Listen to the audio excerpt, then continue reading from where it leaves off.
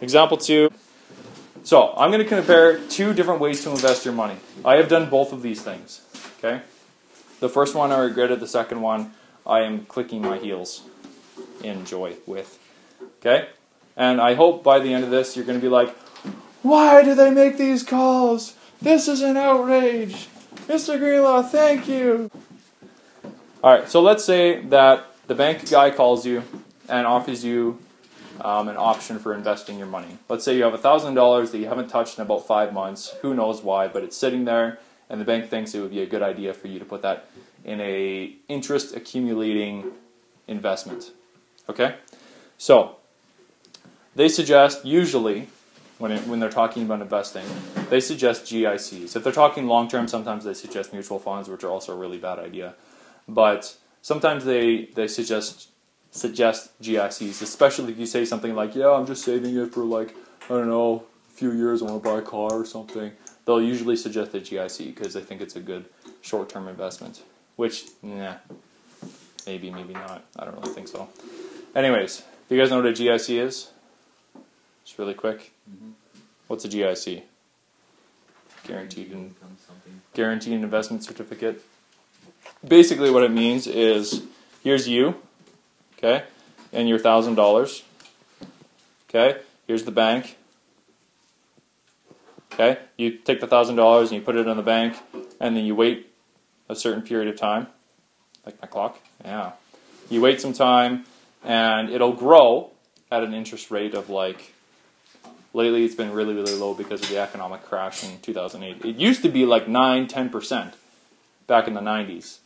Okay, now it sucks, which is why I'm really mad at this. Okay, when I did this, it was like 1.5% every year.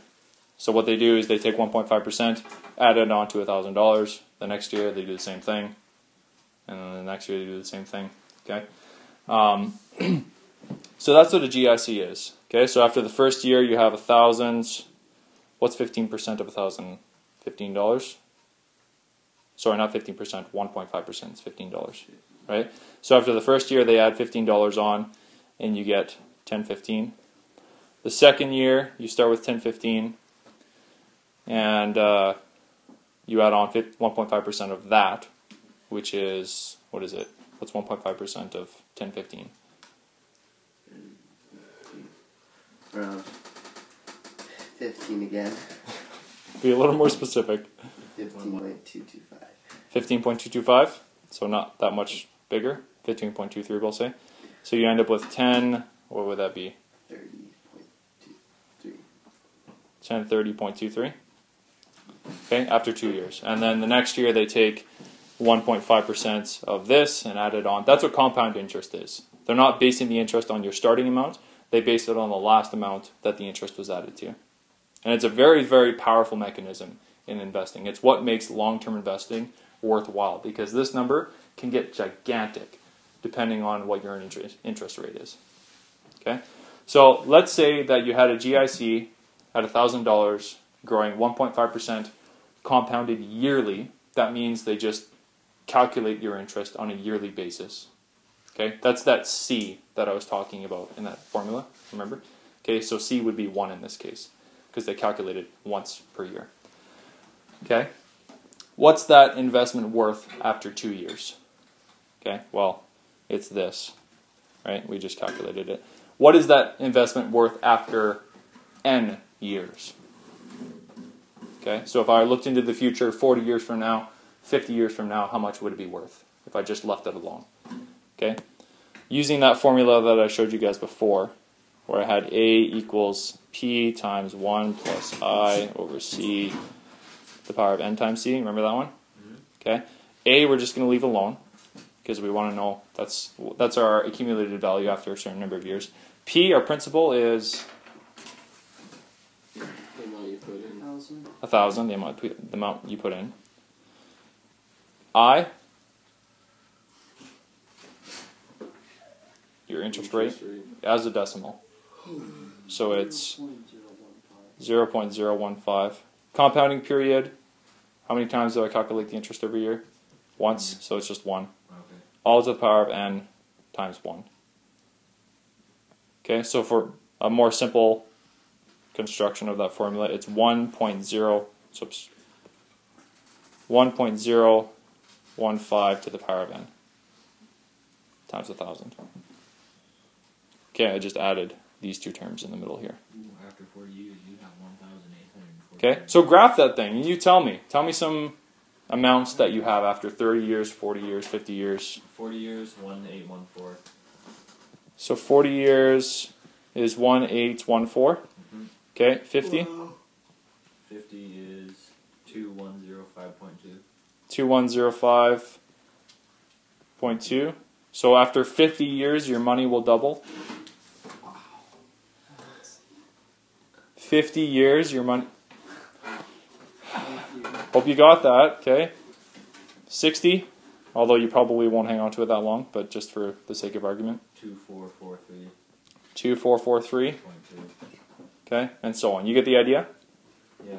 That's what the bank usually suggests. That's the first thing that I did. I did it for 2 years, and I made $30.22, or $30.23. Guess how excited I was about that?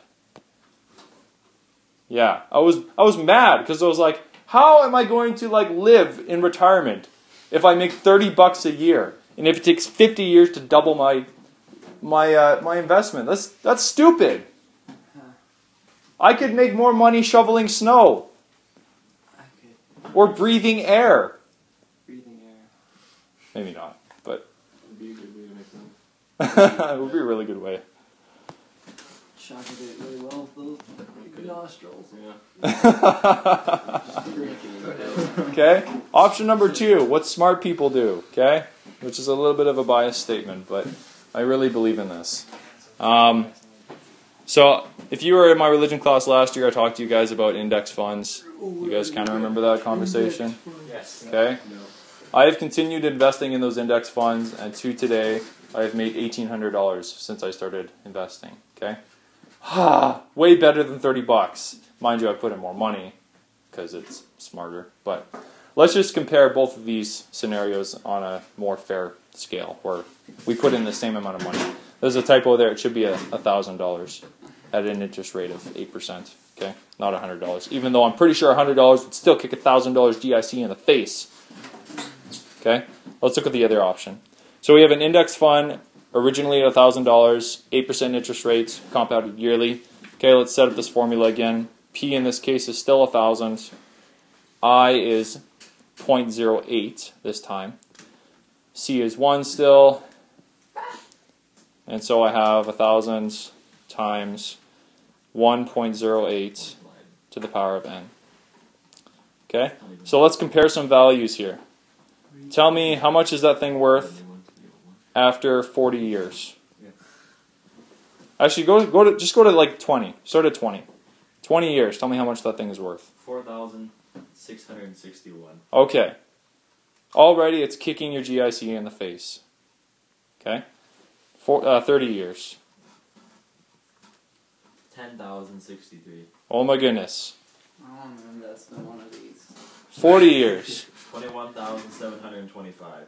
21,000. Remember, you're not doing anything. Okay? 40 years ago, you just gave the bank $1,000. 40 years later, it's worth that. Okay? You get how awesome compound interest is?